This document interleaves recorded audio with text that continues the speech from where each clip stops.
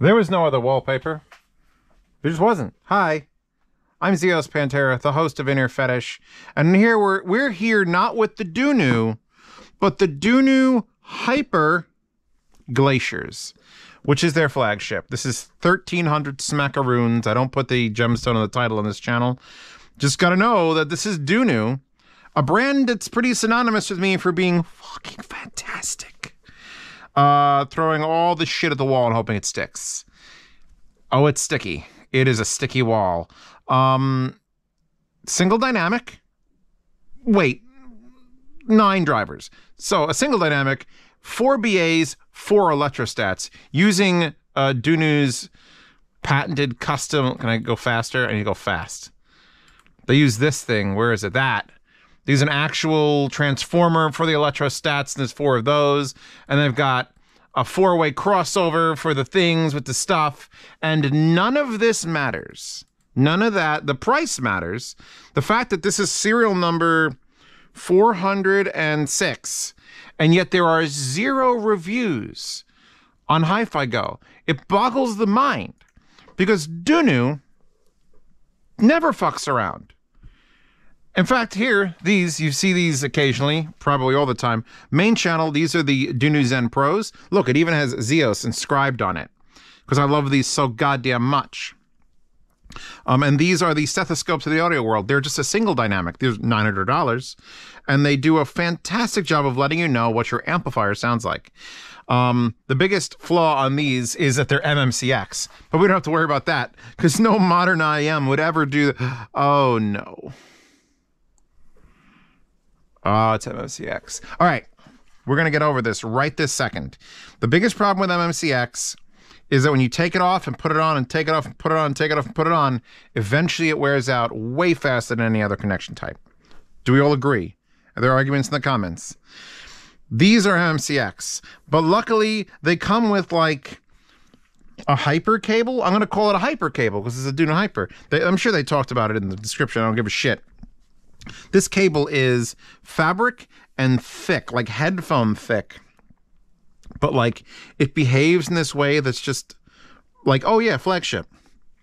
You got your interchangeable ends.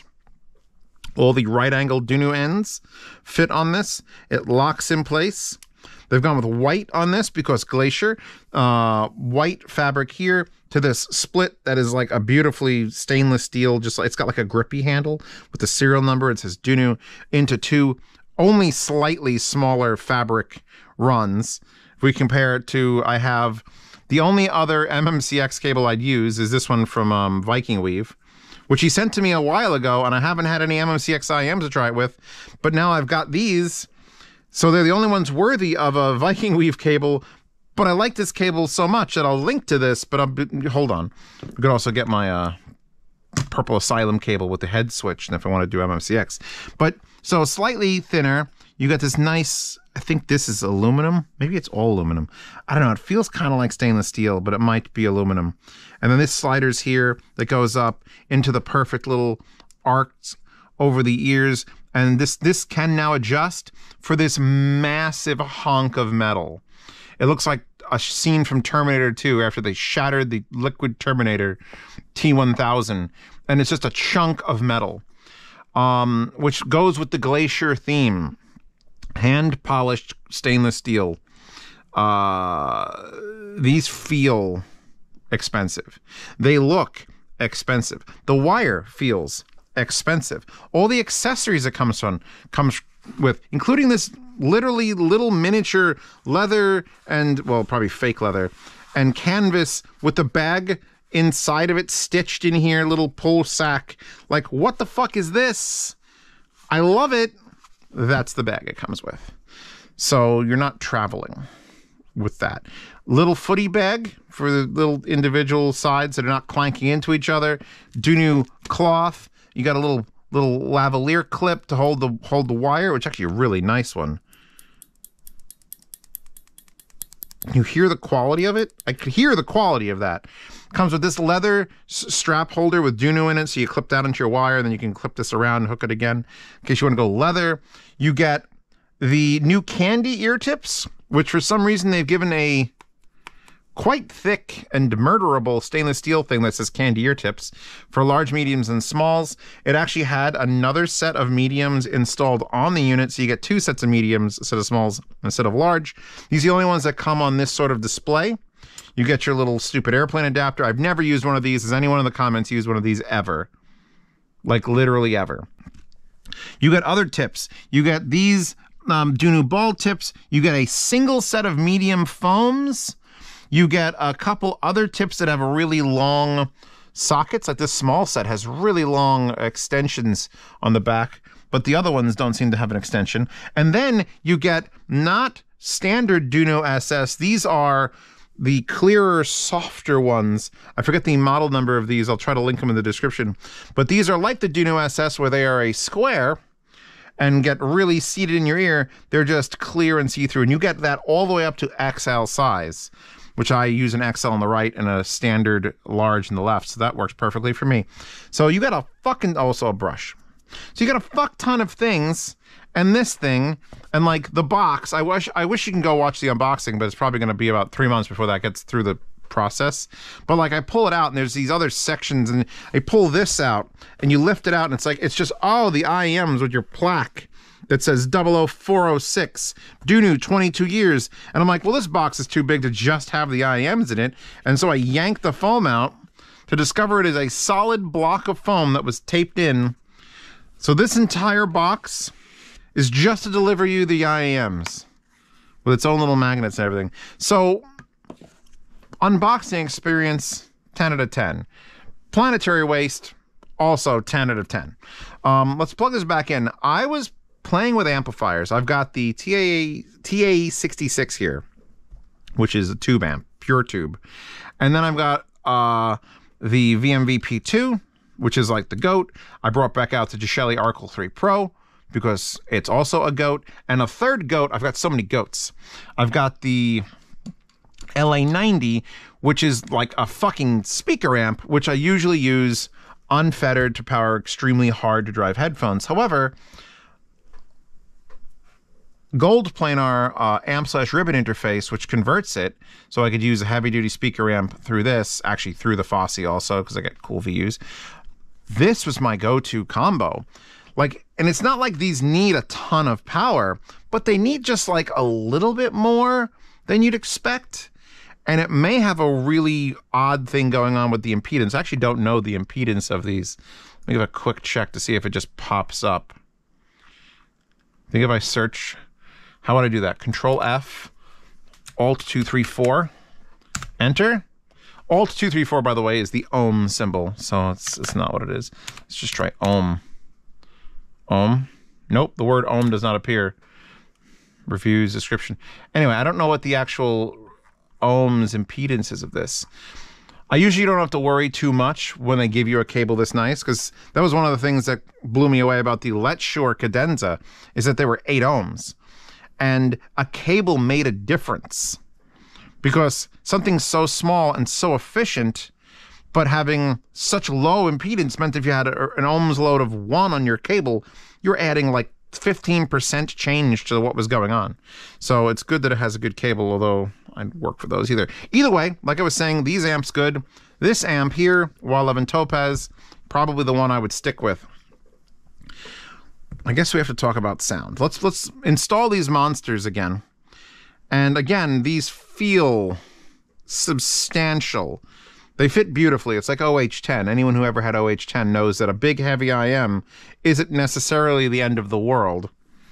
As long as it fits properly and the wire sits over your ear properly, which, thanks to MMCX, you can angle that wire however you need, get it fitting perfectly, and then we come and we're going to unpause this. Oh, fuck. I'm back in here, aren't I? All right. You ever have a bad trip?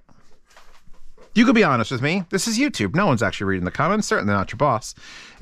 I've never personally had a bad trip, but I've dabbled in the finer things that you get passed around.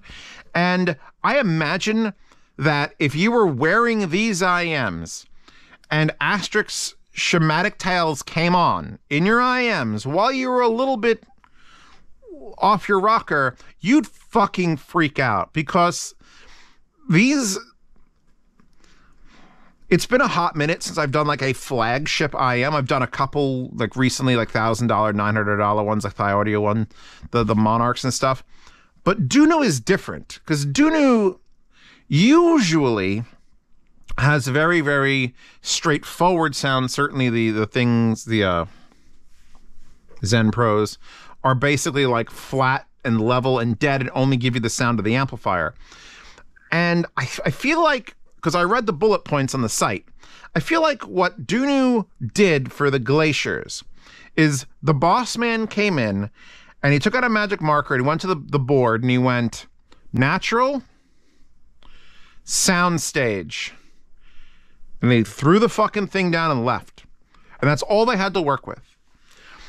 Because the first thing I noticed when I put these IEMs in was I hit play and nothing's here. Nothing is here. Nothing is up close. Nothing's in your face. It all starts away. Can't go too far. That would be bad. But it all starts just away. And you're like, ooh, this is... Ooh. I am not in the music. I'm not being assaulted by the music. I'm surrounded by it. They have fucking knocked all the park balls out of the park ball stadium with soundstage. It's actually kind of distracting in a way, but in a good way. Here's the thing. I have like $5,000 IEMs that are flagships and this is their pinnacle of what they're doing. And so many of them don't relax and let you just breathe it in, and these fucking do. The Bob Ross Tropical Beach is perfect for something called the Glacier. Because it's this weird, like, I don't think of cold and like stark. I was going to find like a Weiss wallpaper, and I'm like, no. This is more than one thing is happening here, thus, when else will I get to use two girls in the background? But there's just like this... I don't think this IEM had a game plan other than be the biggest, smoothest, fucking luxury IEM ever. And it wins. This replaces the Kinera Nana for me. Because the Nana, not my tuned Nana, which by the way drops on sale occasionally for like $600 if you want to look at that. But my tuned Nana, I put towards like, let's get more detail to it. Let's get it a little bit less away from like the relaxed sound and try to get it more like real visceral. But the original Nana, no matter what revision you went through, was always like the chill one. It was $900 and chill. Netflix and chill? Nah, motherfucker, $900 and chill. What does that mean? I don't know. I made it up. Spend $900 on a piece of gear and then chill with it. Very few things allow you to do that. Maybe a tube amp would probably come in handy. But you're getting up into the headphones and things, and everything gets serious. We're starting to get serious now. And as much as Dunu probably takes this very seriously, I'm going to guide you. Because this is a spiritual headphone. Or IEM in-ear monitor, I suppose. It doesn't sound like it was designed to compete with other aggressive, like, listen to how good we could make an IEMs. Hyper? Hell no. These are the opposite of hyper. These are the most fucking... They're amazing, but they're chill. The birds and the screaming bears and... I'm still on Asterix, Shadowclasmic Tales. I wish you could hear this. What is that creature? I'm having a freak out. I'm literally having a freak out. Any song that uses any sort of soundstage to like just try to be big. Even the Doors. I think I have some Doors on here. Hold on. This is my specific sound demo playlist. I know I got at least one Doors song on here, right? Am I that bad? I'm terrible. Let's go to the old sound demos. I have it on there. There you go. Moonlight Drive, version 1 from the Doors.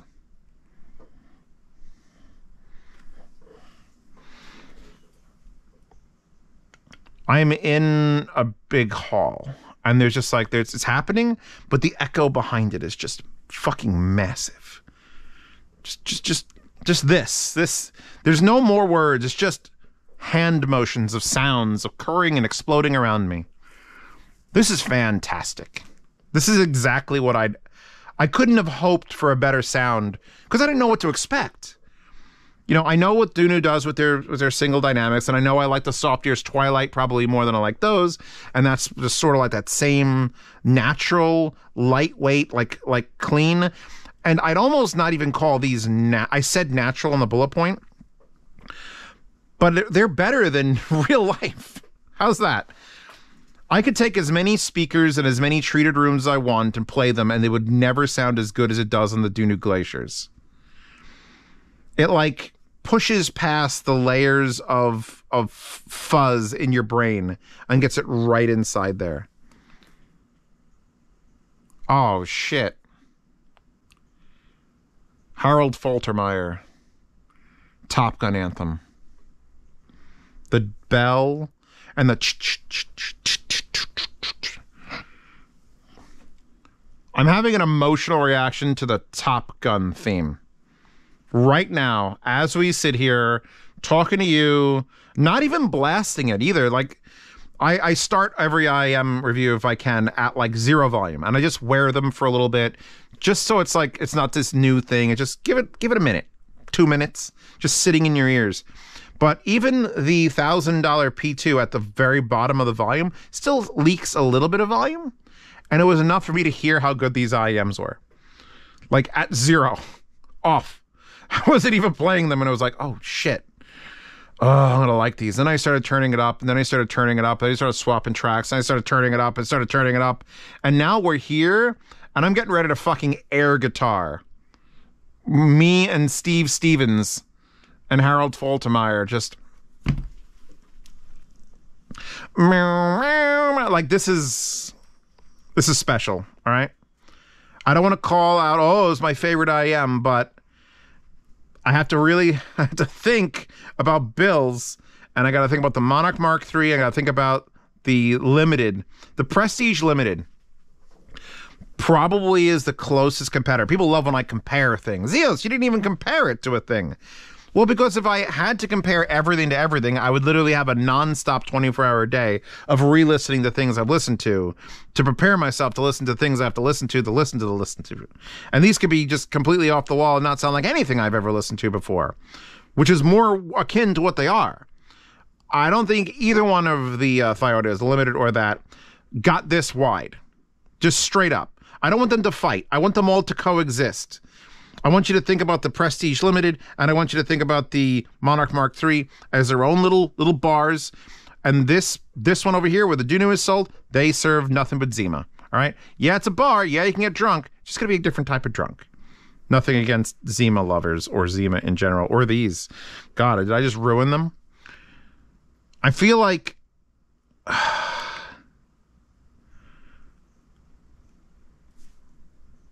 Like, I wish you could see my face. I could put a mirror here just so you could see my fucking astonishment. Every time I hit next track. Bob Marley's Waiting in Vain remix.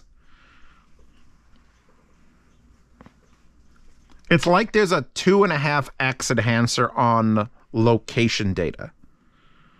Like, is this being recorded in a dense studio, in a live field, on a stage, in a room with slight echo? Whatever the place is...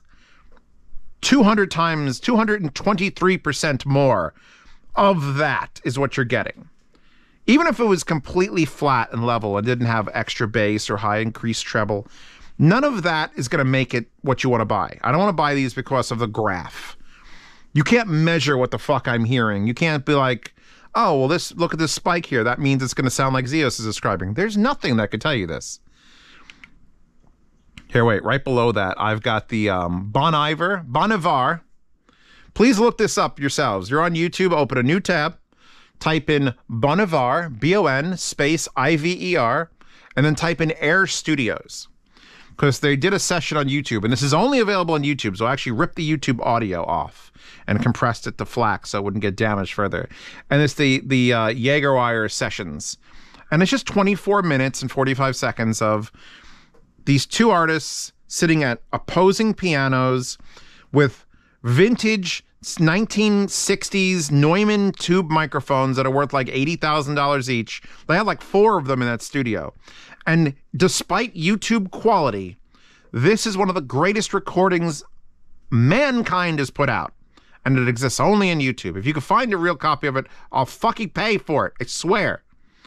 But this track is just them sitting at pianos, facing each other. And there's these like 30 microphones at the pianos, and they're singing into these expensive Neumanns. And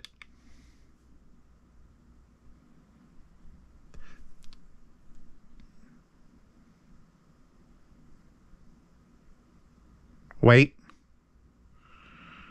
Yep, this is the best it's ever sounded.